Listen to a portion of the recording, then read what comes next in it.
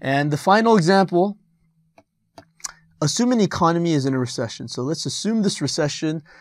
Again, when you're drawing an aggregate demand, aggregate supply curve, the potential output is going to be to the right of the actual output.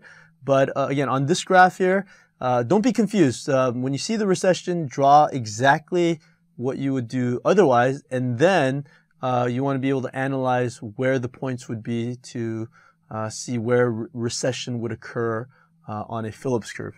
So assume an economy is in recession, draw a correctly labeled graph showing the following: the SRPC, LRPC, and point A, which represents the current state of recession. So there's going to be multiple answers, but you have to be on the right side, not the right side, the correct side of the LRPC. So it's either to the right or to the left. So let's graph to see which one would be the correct answer here. So again, this is the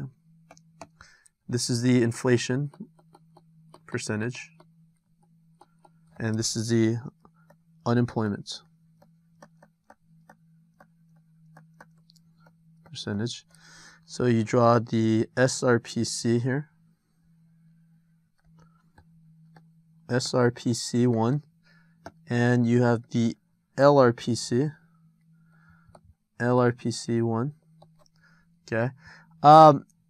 Now again, this is going to be, this is the NAIRU, non-accelerating inflation rate of unemployment here. All right, so this might be the, let's label this as E here, and let's label this as I star here, where it's in equilibrium here. NAIRU, let's label it as U1. Okay, so what is the point of recession? So here's the $1 million question. Is it going to be to the right, or is it going to be to the left of the LRPC? Well, let's examine what each of them would indicate. So if you're on the left of the LRPC, what you're indicating is relatively higher inflation and lower unemployment, and that's more of an inflationary gap more so than a recessionary. So you're going to have low unemployment. That's definitely not a recession. And you're going to have high inflation. So that definitely wouldn't be the case. So you don't go to the left side. So obviously it would be the right side. So this would be a point A. So if they're looking for a point that could represent the economy in a state of recession, it would be point A, because inflation would be relatively low. So let's label this as I1. Now, if it's deflation, then it's actually going to be below right here and high levels of unemployment. That's why the SRPC actually can cross through the x-axis here.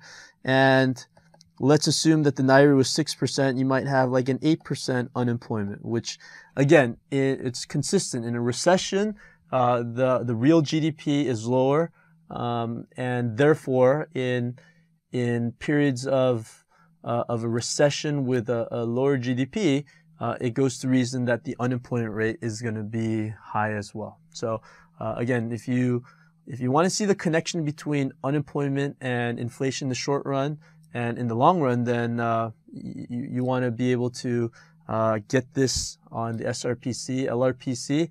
These are very easy graphs to go over and memorize, and so it definitely is in your best interest to get this squared away before the AP exam. Thank you for watching Educator.com.